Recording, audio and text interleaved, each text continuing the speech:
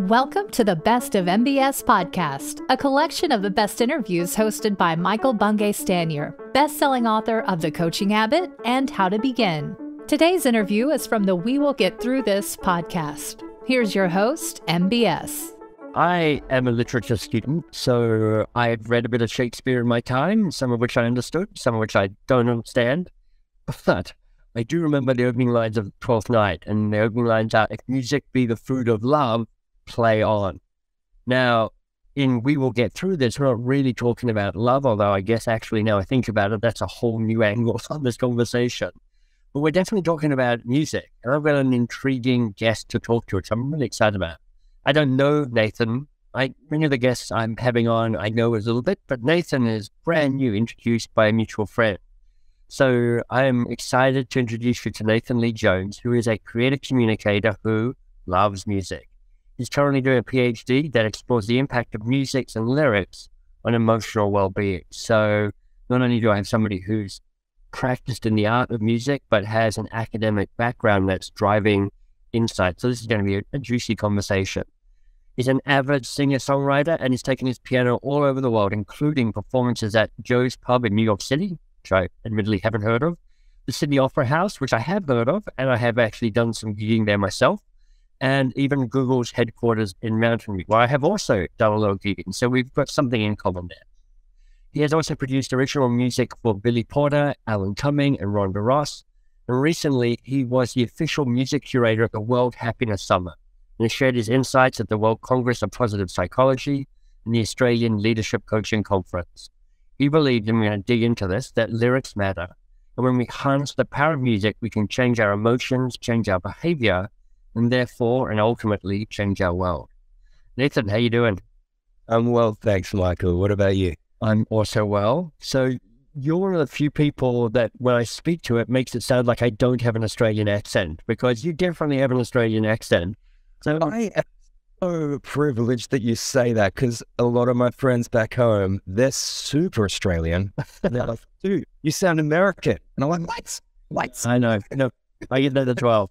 So okay, this is two kind of traveling Australians bonding over that. No. On the one hand, I quite like not having a super strine accent. On the other hand, I don't want to have my identity stripped away from me. But yet, whereabouts are you based? I'm now based in Adelaide, South Australia. So I have returned to my hometown, returned to the roots. So Adelaide, for those of you who are not that hot on Australia's geography, it's kind of in the middle, down the bottom, and home. I mean, it's a beautiful city, but also home of amazing wine. It's the kind of a home of Penfolds, which is Australia's kind of most classic, most notorious, most awesome wine brand. Absolutely. I mean, we just crack open bottles of Grange every night, Mike. It's the Adelaide Drake. Yeah, Grange is the top of the range Penfold wine. But okay, obviously drinking is one way to get through this, but let's come back to music. And I'm curious, you in the introduction that I read that you sent me, you talk about the power of lyrics. And I'm wondering, who are the lyricists that have showed up in your life and you've gone, okay, wow, that, and kind of, I guess, open the door into this being a place of exploration for you?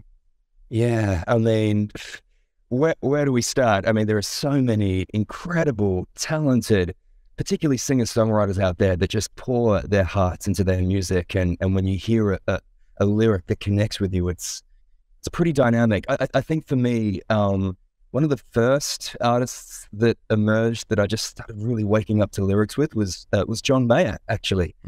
Just a great singer-songwriter, and he just has this really clever, almost nerdy way of taking lyrics and then turning them on their head and having some weird resolution that really pulls on the heartstrings. And so those singer-songwriter people really speak to me personally, like Sarah Bareilles, Andy Grammer, and Ed Sheeran. Nice. You know what? I was listening to an Ed Sheeran song just yesterday, and actually, I'm going to pull up the lyrics. I've got them right here. He says, "We could change this whole world with a piano, add some bass, some guitar, grab a beat, and away we go. I'm just a boy with a one-man show, no university, no degree, but Lord knows, everybody's talking about exponential growth and the stock market crashing in their portfolios. Well, I'll be sitting here with a song that I wrote, sing, "Love could change the world in a moment, but what do I know?" And those kind of songs, I'm just like, when the world is going through crisis, to have singer-songwriters that can take their pen, get some paper, write some lyrics, and connect with the deep truths that we know, that's pretty special. I mean, you're running a PhD on how to connect music and lyrics in particular to well-being. And I certainly get there at a kind of superficial level. I mean, just, I listen to music. I like lyrics myself. I mean, I start with Gilbert and Sullivan, kind of nerdy, 18th century, wordplay, brilliant. And like Paul Kelly, he's written an Australian singer-songwriter, has written a song called Adelaide, written another song called Words and Music, which is about this magical combination of words and music. And for me, he's a truly gifted writer. But how does music and lyrics in particular go beyond just, look, I'm feeling, I feel good with music, but how does it go deeper than that? Yeah, absolutely. It's a funny one. It's such an elusive area of research because inherently when you have a song, you can't just separate lyrics from music. They're kind of the same thing, the same experience. And researchers have tried to do this for years. They've tried to take, say, like a song by Paul Kelly and show that to some listeners in one condition, then show another song by, say, John Mayer and try to compare by deeming one with maybe more negative lyrics and one with more positive lyrics and try and see if there's any difference. Yeah. But see, the problem with that, as we would know, is John Mayer is not Paul Kelly. And right. They're trying to say different things, and some people may have heard the John Mayer song, but not Paul Kelly. And there are so many factors that are so hard to control with music. So experimenting even to ask the question, do lyrics matter, has been really, really tricky previously. But what I've been working on with my PhD is actually creating original songs based on my background of being a singer-songwriter myself. And what we actually did was we took this massive list of about 15,000 words, English words that were rated from most positive to most negative. And we're able to substitute different words in different conditions of the song. And so by taking a word like vacation and swapping it for another word like murder, you're able to essentially change the meaning of the song. And but the music's held constant in both conditions. And we found it was actually the first time that this has kind of been empirically validated. But we did find that positive lyrics that are kind of scientifically deemed positive, as far as positively valenced words, they make us happier. They have a huge effect on our emotions above and beyond the effects of music. And not only just positive to negative lyrics comparisons, but actually we had an instrumental version of the songs too. And having positive lyrics actually increases people's felt emotion. Above and beyond just music instrumentally by itself. That's really interesting. So you could listen to a piece of music and be moved by the notes, but if you have lyrics that have a certain amount of positiveness in the language, that will amplify people's good feelings. That's what we've found so far in the research. Obviously, I mean, it's such an elusive space to be playing in. Yeah. But at least with our sample and with the stimuli that we use, that's what we found. And it's a fascinating one. So, all right, I feel like we could nerd out on this for quite a while, or at least I could just try and catch up with you around this. So yeah, the first place I want to go is this. There are times when the song I want to be hearing is less about I want a happy song and more I want a reflection of my mood. I mean, I just had this moment of going, let's see, I was a teenager, probably younger rather than earlier, and I remember hearing Billy Joel's song, Innocent Man, for the first time. And I was like, oh my God, I am that innocent man. I am misunderstood. I am noble. I suffer in a martyry sort of way. I mean, full of teenage angst. So all of this speaks to me. And that was resonant to where I was. And I felt better for it whilst also feeling sad and, a little maudlin about it at the same time. So I'm just curious to know about the power. I mean, is there anything there that kind of like the importance of a song that is resonant to how you feel and how happiness or maybe contentment isn't necessarily accessed only through the happy lyrics or the happy music. Absolutely, Michael. I love that story. Just even that experience with the Billy Joel song is exactly what music does. I mean, it's been said as a quote that gets posted on every Facebook page about music, that music is what feelings sound like. Mm-hmm. And that was a perfect example of that, where you feel in a certain way, and music's almost able to be like, it's almost like your listening device becomes a music therapist in that moment. Like, it listens to you and it hears you. And I think one of the big mistakes that we all make is that, I need to be in this space, and so let me ignore how I'm feeling and pull myself into what I feel I'm meant to be hearing and listening to, whether it's positive lyrics or an upbeat, happy sound. But the whole point of music is to meet us where we're at and to amplify our feelings. And that's one of the conundrums with some of this research, is that is there even sad music? Because if it's sad and we're feeling sad, it kind of makes us feel better. That's right. Sad. It's a bizarre thing, but I think really the main thing is to be heard by the lyrics, whether they're positive or negative. But it's not really the point. It's about whether they're actually connecting with us and whether they're then helping us in the long run tap into our best self. So last night, my wife and I were making dinner together, and we have a little Sonos set up, and Marcella goes, "All right, Michael." I was like, "Do you want some music?" She's like, "Yes." And I'm like, "Great. What sort of music do you want?" She goes, "Well, like, not too loud and jangly and dancey, because I'm past that, but I don't want anything kind of pastel or whatever." And I'm like, "Okay, let me have a hunt around." And I jumped onto one of the streaming services, picked a playlist, and honestly, the first 3 songs were perfect. There was a little bit of Dylan, there was a little bit of somebody else. I was just like, "This is great." And then it just went bad. I mean, there was like this awful kind of chipper, upbeat, kind of slightly a cappella version of the Beatles' "A Day in a Life," which is this very beautiful, delicate song. I was like, oh my God, it's sunny. And I was like, I'd been betrayed by my playlist. So, yeah. How understanding you're bringing me is that the music can be a kind of a precise intervention in how I want to feel or how I could feel. And how do I manage my life so that I get what I want from music and it doesn't just trickle along in the background, being wallpaper, or I don't just kind of default to just some stupid playlist? Yeah, it's such an important question. And I love that you were able to, at least within those first few tracks, target what it is that you needed. And that your wife gives you some criteria and you're like, I want it. And she's like, perfect. I mean, that in itself is a sign of your, what Gardner kind of called musical intelligence, that ability to just feel the music and understand it, and to tap into that language. And I think to some extent, even though these algorithms of Spotify and Pandora are getting wonderful and they're pretty smart, like, I still think we're kind of smarter in some ways. We know what we feel. And we're like, yeah, that's not quite it. Like, we understand that real deep dimension of music.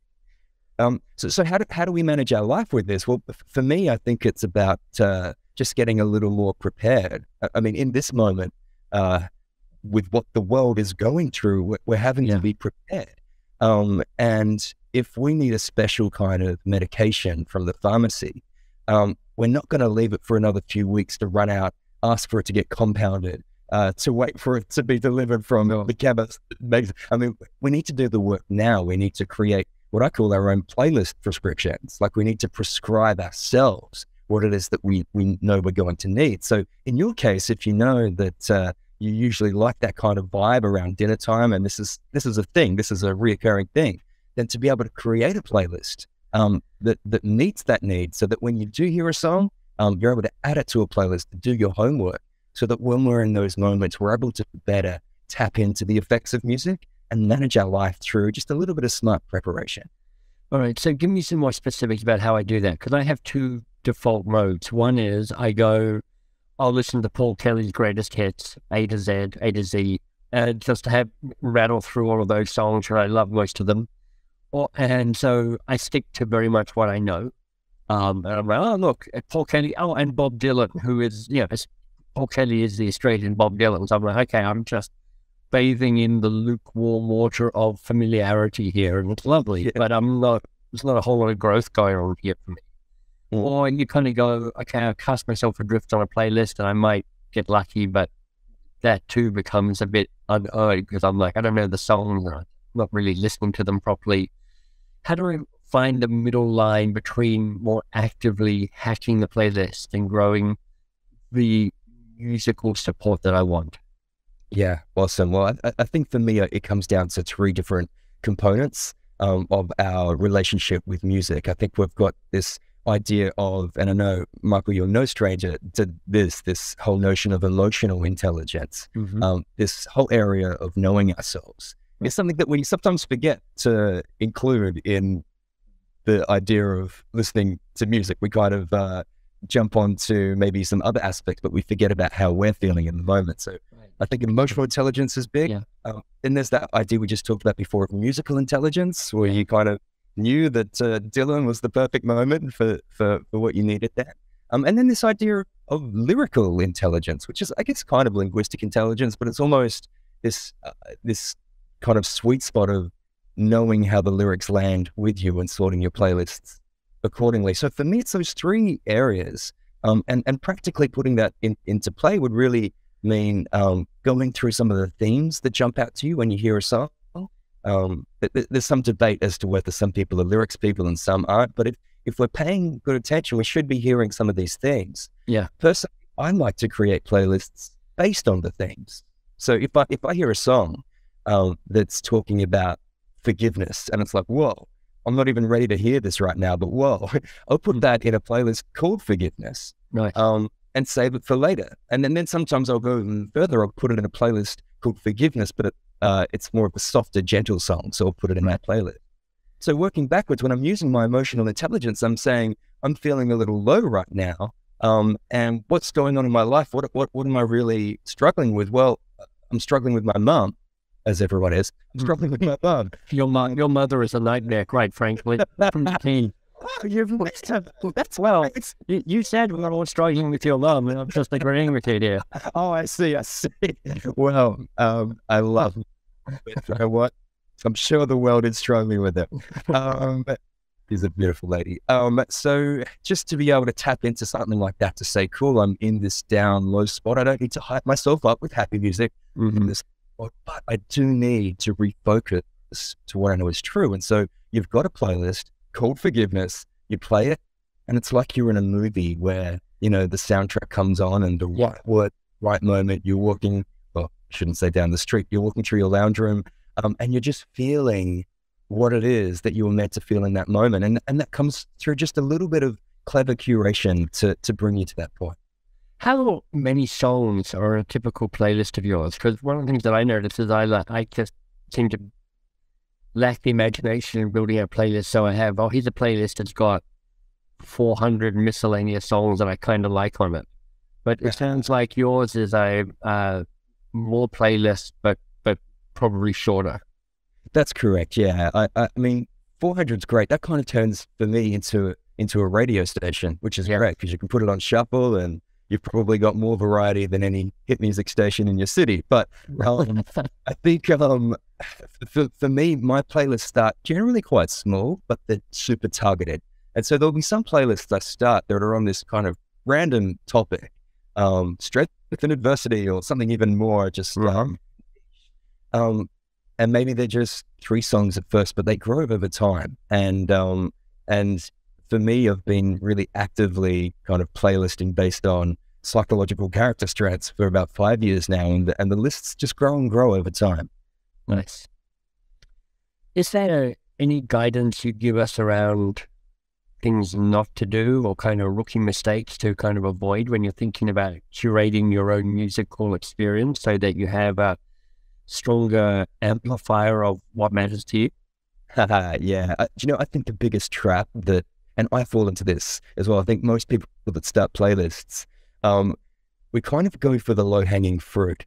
We go for the cheap shots. I'm seeing a lot of playlists at the moment that everyone's making because hashtag COVID-19 is the thing that people are talking about. And so you create a playlist that trends on that. And so you've got Britney Spears, Toxic. The Police, Don't Stand So Close to Me. MC Hammer, You Can't Touch This. And as soon as you say that, like, could you not have tried a little harder? Exactly. I mean, but they look great for a playlist, and so people like add it and share it because it's got that really quirky, clever kind of, I shouldn't say viral, it's not the right word anymore, but that kind of sense where it kind of takes off, you know. And so it's a real easy thing to do that and to start searching in Spotify for track names that represent it. But generally that doesn't really represent what the song's about. And then even more than that, if you're doing a playlist that's trying to help you through that, to have a song by Maroon 5 saying Harder to Breathe, like, I mean, it makes for you know, a humorous playlist in itself, but it's probably not the best thing that we necessarily need. So it's really about, I mean, good things take time. Right. The good news is we've got plenty of time at the moment. Like, it's about really just diving in and just paying closer attention to what it is the songs are trying to tell us. And as a final question, how do you get serendipity into your life? Like, how do you keep getting new music showing up and uncovering the new stuff? Because I'm a classic old white dude listening to classic old white dude music. And part of me is like, I don't care, Billy Joel's awesome. And part of me is like, come on, Michael, Billy Joel is awesome, and he's also 1976. Can we now move into 2020, please? So how do you keep finding new stuff you love? Yeah, I mean, it's a great question. For all that, you know, we could say that Spotify could do better, they're an amazing platform and they're getting better at helping us find new artists too. I find that if you look on at least on my desktop version of Spotify, when you have a playlist, they'll actually have recommended songs that come up afterwards as well. And you can see there's a list below that you can keep refreshing and keep finding new music through. Nice. Now, do bear in mind that Spotify don't take lyrics into account in their algorithm. It's really about the musical features, but it does give you a good chance, at least musically, to tap into more of what you want. So that's a really good way of finding it. I also find that when we're paying attention, when we're in this state of curiosity, you can really become a bit of a music detective. I use Shazam for this often. If I'm in the supermarket, I gravitate towards pop. So, I mean, supermarket music for me is like, most people hate it. I'm just like, amazing. But I mean, I do have a pretty far-reaching taste as well. But when I see something in a movie, if I'm watching a movie, a YouTube video, or something comes up, I'm able to take that song and harness it and save it to a playlist, even if I don't know which category it belongs in. I'm going to hold on to it. And then we can use that curiosity to maybe go to a site like genius.com, where they annotate thoughts behind the music, or you can look at a YouTube video of the artist and what they're talking about with the song.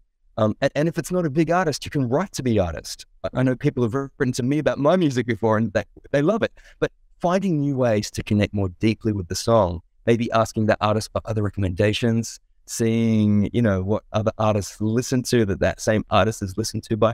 It just takes a bit of time and effort, but it's so rewarding because we're able to find ourselves in the music and we're able to relate to it on a deeper level. So Nathan Leigh Jones, it's been fantastic, really intriguing, and an unexpected pleasure and an unexpected topic, quite frankly. So this is cool. If people want to find you out in the world, how can they get hold of you? I'm just online at nlj.co. That stands for nathanleejones.co. On the socials, hit me up and have a chat, because I'm just so passionate about the way that we can use music to tap into our best selves, and I'd love to keep that conversation going. Yeah, perfect. So Nathan Leigh Jones, you're awesome. Thank you so much. You are awesome, Michael. Thank you, mate. We hope you enjoyed this Best of MBS interview. Want more great content? Head to mbs.works. There you'll find MBS's new podcast, 2 Pages. You can learn about his best-selling books, and you can join the newsletter. That's mbs.works.